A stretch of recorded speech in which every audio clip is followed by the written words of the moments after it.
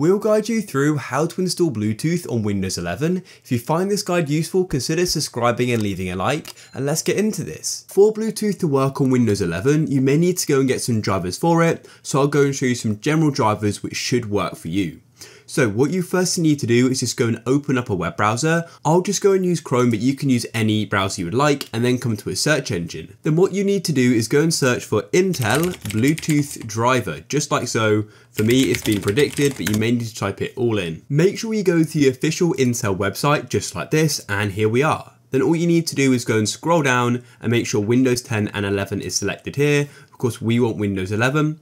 And then what you want to do is go down to the package version, and here is the latest one. There may be a newer version for you, but the process will be exactly the same. Just click on it and will then be taken to the download page. Under the available downloads, make sure you get the one which is for Windows 11. In this case, this top one is, and then go and click on it. And then you'll need to go and agree to the license agreement. I've read it before, so I already agreed to it, and it's now downloading. So wait for the download to finish. Browsers are going to have their downloads in different places. I'll show you how to access it in the File Explorer. Mine's now finished, so I'll close it. And then what you need to do is open your File Explorer at the bottom and go to the Downloads folder. Here we are in my downloads, and then all I'm going to do is go and double click on the installer like this, and you may go and get a Windows security pop-up. Unfortunately, I can't go and record that, but then what we need to do is just go through here. So press next, and then it should go and sort of start the setup process. Press next again.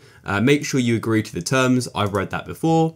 And then I just do a typical installation, then press install, and it's now installing. So you can sit back and wait for this to finish. And just like that, it's now gone and finished. So you may want to go and restart your computer after installing them, just to make sure everything's taken effect. Then what you can do is go to the bottom and tap on the start button, then press on settings. If you can't see it here, just go and search for settings by CAN, and then go over to the left and press on Bluetooth and devices, and then you can come and turn your Bluetooth on here, and that should be working. And of course you can also go and add device as well by pressing add device, then Bluetooth, and make sure your devices are turned on and discoverable, and they should then be appearing there.